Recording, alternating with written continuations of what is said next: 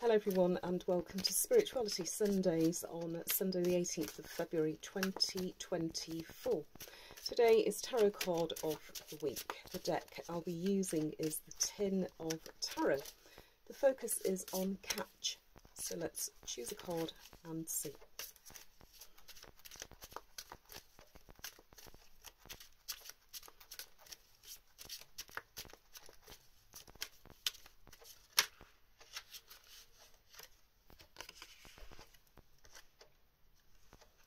The Five of Cups, element water. Star signs associated: Pisces, Scorpio, Cancer. Fluidity.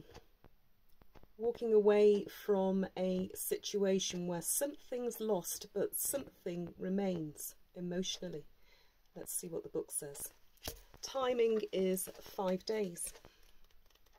So, 23rd. This month. Can't have, can't let go completely. Or can you?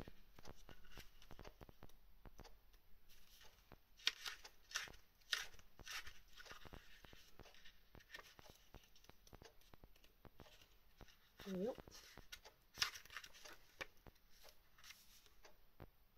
The Suit of Cups is associated with emotions. In a more ordinary deck, these are the hearts. The cups are ruled by the watery element and are associated with the astrological signs of Cancer, Scorpio and Pisces.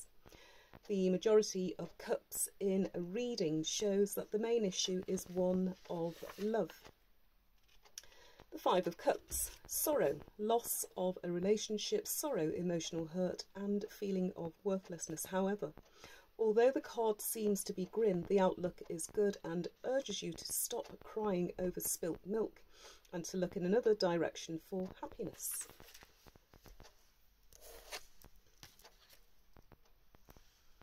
Caught, the Five of Cups. Are you caught emotionally?